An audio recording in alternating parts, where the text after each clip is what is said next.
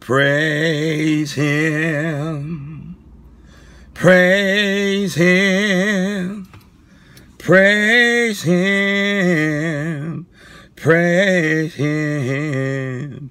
Jesus, blessed Savior, he's worthy to be praised. I've discovered over the years in my own life, the more I praise the Lord in my own life, the more I raise the Lord in my life. I still don't feel the greatest. I decided to come on in anyway and feel loopy at work. I'd rather be loopy at work and get paid for it and take days off and still be loopy at home and still getting paid for it. So, plus I owe it to my director, to management, to my co-workers. I remember when I was in the streets, when I was a druggie, a drunk, when I burnt the counter at both ends, when I smashed the clock, and regardless of how I felt, I would still get it in for the devil himself. Then once we get saved, as soon as we touch the Bible or go to Sunday school or worship service, we got the nerve to get sleepy. Pain and all, I've learned to trust in Jesus. I've learned to trust in God. Are you the family member that's the greatest problem for the family? This is not a justification. This is a notification. Are you the family member that causes the most problems in the family? I'm not talking about just every now and then. Every time there's a problem, every time there's police involvement, every time mama cries, every time daddy cries, every time a sister or brother is in pain, every time somebody's at odds, every time there's a fight or rigmarole, every time there's some type of BS or SB, it's you. My dad used to say the greatest family is the family 3,000 miles away or the family out of town.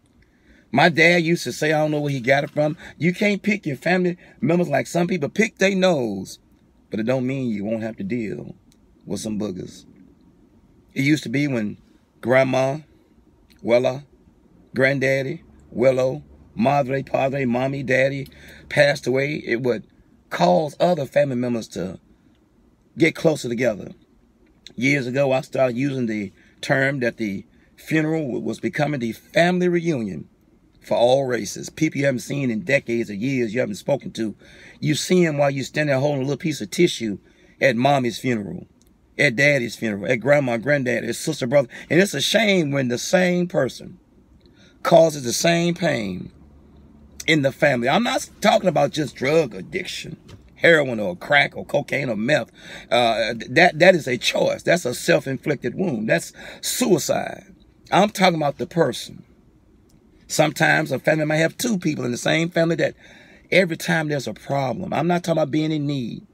Every time there's something wrong, I'm not talking about car breaking down. I'm talking about the person that upsets mama, daddy. The person that disrespects mama, daddy. The person that disrespects and hurts you is always the same person.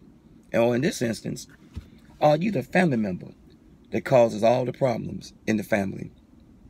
It's a shame, it's a shame, it's a shame that, we need to get back to the table of the family. When I grew up, my mama and daddy and all 8 of us was at the same table. Excuse me. Bless me. When some of y'all grew up, everybody was in the same house.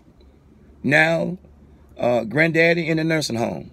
Now, grandma in assisted living. Now, granddaddy in his own place. Now, grandma in her own place. Now, mama gone. Now, daddy gone. Now, baby girl number 1 in this room. Baby girl number 2, you don't know where she is. Baby girl number 3 missing. Baby boy number 1 in this game. Baby boy number 2 in that game. Baby boy number 3 on heroin. Baby girl number 4 on meth. We need to get back to the table of the family and table our concerns. As I leave this be, I'm in pain in my neck and back. And I'm fighting pain on the inside and on the outside. I'm in pain in my heart and mind for the family problems that exist all across this land. I'm in pain in my mind and heart for the broken families that don't seem to know how to get themselves or to pull it back together again. Humpty Dumpty sat on a wall, and Humpty Dumpty had a great fall, and all the king's horses and all the king's men couldn't put Humpty Dumpty back together again. They should have took Humpty Dumpty to the Lord. They should have took Humpty Dumpty to the hill, set up on the hill. They should have took Humpty Dumpty to Jehovah Rapha. They should have took Humpty Dumpty to Hashem. They should have took Humpty Dumpty to Elohim. They should have took Humpty Dumpty to Jehoshaphat. They should have took Humpty Dumpty to El Shaddai. They should have took Humpty Dumpty to El Elyon, the Most High God. High God. Are you the family member? I mean, we don't use family member anymore. We use dismember, remember, gang member, political party member. What has happened to the family member as I leave this beat? Are you the family member that causes all the problems with your brothers and sisters? Are you the family member that causes all the pain with your mom and dad? The Bible says we'll honor our mother and our father so that our days will be long. My mom and dad, you said, a disobedient child won't live his or her days out. I mean, you might have some long days, but they're going to be painful. Every time I've buried a mama or dad or grandmother or grandfather, I see people hanging on the bottom of the casket or the coffin as it goes into the ground. Those are the most guilty ones. When I buried my own mother, standing in the pulpit, coming from John, the 14th chapter, I saw all the screaming and gnashing of teeth. I knew who had mistreated mama, and I knew who had treated mama right. And I saw them put on shows and acts and stomping their feet and like their feet were on fire. That's just guilt. I seen all the tears and the handkerchiefs and Kleenexes balled up and coming out of pockets, but I knew who mistreated my mom and my dad. And I thank the Lord that me, mom, and dad parted on good terms. I didn't owe no apologies to my mom and dad. I didn't owe no money to my mom and dad. Treat your mother, treat your father, treat them right. Treat your brothers, treat your sisters, treat them right.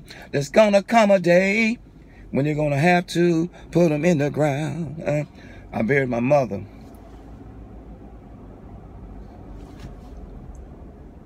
Spoke at her funeral, December 23rd, 2011. And then I buried my baby brother, November 10th, 2012. Spoke at his funeral. And then after that, I buried my oldest brother. Died on Christmas Eve, 2013, and I buried him December 29th, 2013. 3 funerals in 3 years, and it changed me on the inside. Honor your mother and your father, so your days will be long throughout the land. Love your sisters and your brothers as best you can. Sometimes we have to love people from afar. Guard your mind, guard your heart, and everything will be all right. Oh, yes, it will. God bless you. God keep you.